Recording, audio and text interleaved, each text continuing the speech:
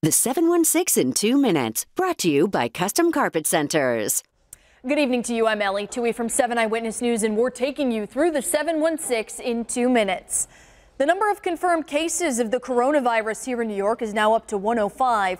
We do want to emphasize none of those cases are here in Western New York. Now here's the latest breakdown from the eastern end of the state.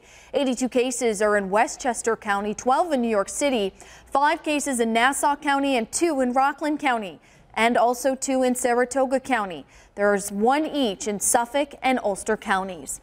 Meantime, Roswell Park Comprehensive Cancer Center has been chosen by the state as one of 6 labs statewide to process coronavirus testing.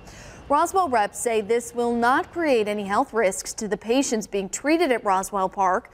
Its labs will only be receiving swabs from patients who have COVID-19 symptoms. No patients will be physically tested at the cancer center.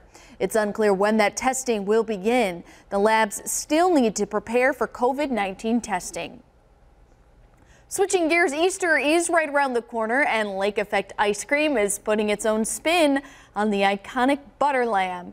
The company is now taking pre-orders for its Butter Lamb ice cream cake, which sold out in just a few days last year. The cake is 1 quart of specialty buttery ice cream with Easter grass frosting, edible spring flowers, and a coat of fluffy frosting. We have a link to place your order right now on our website, WKBW.com. Now let's check in with meteorologist Michelle McLeod for your 7 First Alert forecast. Michelle? Well, you know, Allie, I heard lake effect and I was like, wait, not snow. Tonight's going to be nice. Tomorrow it's going to be warm. Rain returns back into the forecast on Tuesday, with your weekend shaping up to be colder. The 716 in 2 minutes, brought to you by Custom Carpet Centers.